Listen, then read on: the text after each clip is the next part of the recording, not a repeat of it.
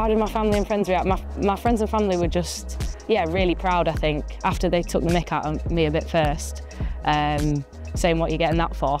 I think my nan was the most buzzing. She loves the royal family, yeah, and everything about it, and yeah, I think she was desperate to go and receive it with me, but unfortunately she couldn't come. I think my mum probably would have been crying. Obviously living so far away from home, it had to be a phone call.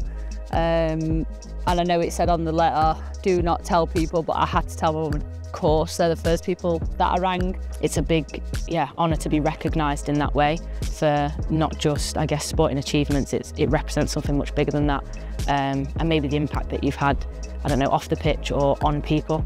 And for me, that's like a huge compliment. Probably the greatest compliment you could have paid me is that I've had a positive impact on one other person, or more than one person, in the way that I carry myself, or in what I've gone and set about to achieve through football. So yeah.